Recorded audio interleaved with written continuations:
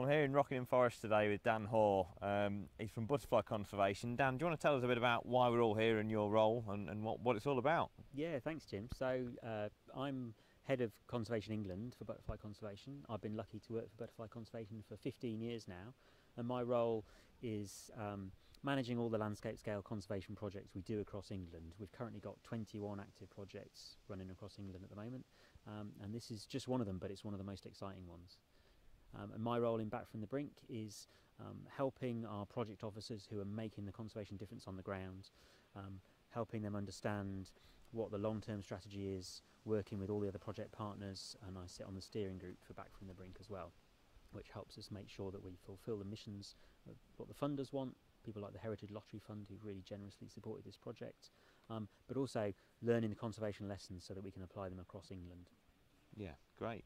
And obviously the checkered skipper, very exciting times, isn't it? Because it's been extinct in England since 1976, is that right? That's right, yeah. So I think the last records from this landscape were 1975, so they probably declared extinct in 76. Almost my whole life it's been absent from this landscape, so it's fantastically exciting to have them back here today and just getting the first spots of sun, so they're starting to fly about for the first time in 40 years, which is brilliant news. Brilliant, very exciting. Well, we're going to have a chat to a couple of other guys who've been heavily involved in the project now and talk a bit further about it. So Sam, Nigel, you work for Butterfly Conservation and you've been involved with this project from the start. How's it been from those 7 years ago now when it started? 7 years for this particular phase. I mean, I was lucky enough to go to Belgium in 1996 to look for checkered skippers. Really? When we had an earlier PhD study. So this feels like the end of a 22-year journey for me. So yeah, it's a great day. Yeah. And Sam, has it been an enjoyable trip over to Belgium the last 48 hours, or quite stressful and tiring? Both. It's very tiring and very stressful, but fantastic. As I say, it's the end. Not quite the end of the road. It's we're on another journey now as we try and get the butterfly established here. But yes, it was great field work out there, get our nets out and go and collect these things, and particularly enjoyable working with our colleagues from Belgium. Without them we couldn't have possibly have collected these butterflies. We needed their advice about where best to look for them and so on. So. And why Belgium and not Scotland, where obviously the species is found in the UK? Yeah, a good question that, and we think the habitat is more similar here to Belgium, and also interestingly the caterpillars feed on the same grass, which is false brome. In Scotland they feed on purple moorgrass, so we think they may ecologically might be different, so I think there's a good reason for trying to use butterflies from the same habitat. Yeah, and climatically as well, Belgium is much closer to here than Scotland. So. And the sort of habitat that you're trying to have recreated here, hopefully, is basically sort of lush, sort of semi-shaded woodland rides. Really. Yeah, that's exactly right. Yes, and that's what this species needs, and that's why it went extinct. It was that these woods became very overgrown in 40s and 50s. They were coniferised, and that open space that we see around us today had disappeared, or largely disappeared, along with the butterfly. So that's all we're trying to recreate these open sunny rides. And hopefully the butterfly will just get on with it. The sun's coming out now. Shall we go and see if we can find some? Yeah.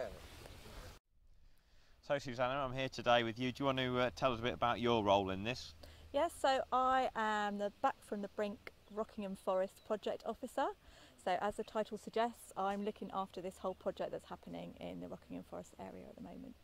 Brilliant. And obviously we've heard a bit about butterfly conservation, some of the other partners and people involved in this entire project, but there's been a lot of volunteer hours put in, isn't there, and there will be moving forward. Do you want to tell us a bit about that? Yeah, so with all the species that we're doing, we're trying to monitor what's going on with these species and where they are at the moment, and then how they respond to the management work that we're doing. So we're running training workshops for volunteers, so they're involved in surveying for all of these species.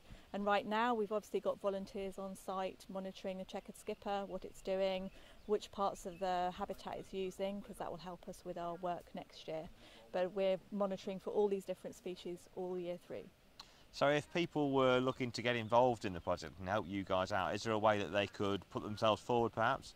Yeah, so if they want to go to the website, Nature Back from the Brink, they can find out what sort of training workshops we've got coming up if they want to get involved in surveying. But we also running events like bat and moth nights, wildflower walks, so they can come and see the different habitats and what work we're doing for the different species here.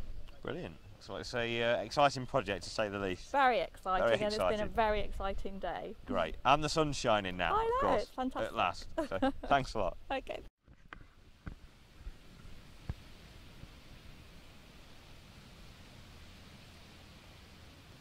So this is one of the release areas.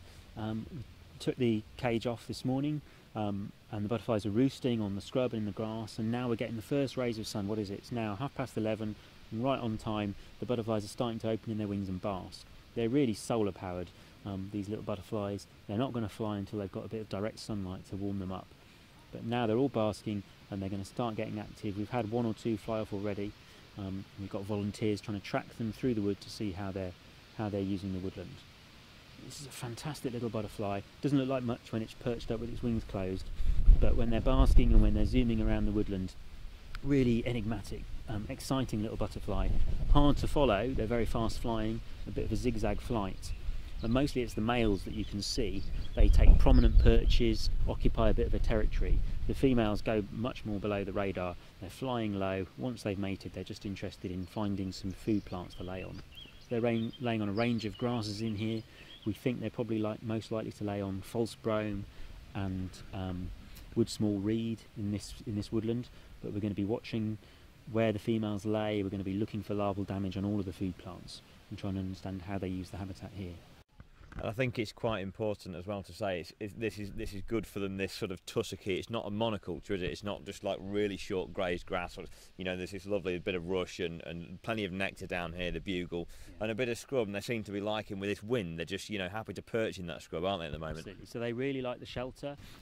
They like damp woodlands, but nectar rich. So we've got loads of bugle here, a bit of stitchwort in flower at the moment, and the Belgian woods where we collected these butterflies from barely 36 hours ago were very similar to this in structure. A whole range of grasses, really varied habitat, and that's important because it lets the butterfly choose the right place to live. It can choose where to lay its eggs and where to best complete its life cycle. These individual butterflies will probably not live much longer than 7 days now. They're quite short-lived, not terribly mobile. Most of them will probably not go more than a couple of 100 metres in their life, but they will then lay eggs. Those eggs will hatch out after about 10 days, 2 weeks, and the caterpillar will feed in the grass. It will roll up the grass stems, the grass leaves with a little bit of silk to pull the leaves together and into a little tube, and it will feed in that tube all through the summer. So we think one of the critical things with this species is that the woodland has to be damp enough for those leaves, those grass leaves, to stay lush and green right through to the end of September, even into October, when the caterpillar will still be feeding. And then in late autumn, when it's fed well and it's quite large, it will spin a tighter little bit of webbing, and it will overwinter, hibernate in those grass stems before coming out again for a brief period, probably only a week in the early spring, before it pupates and turns into the next generation of adult butterflies. So fingers crossed, this time next year, mid-May 2019 is going to be a really exciting time in these woods, where we look to see whether we've got the first generation of wild-born checkered skippers flying in England again.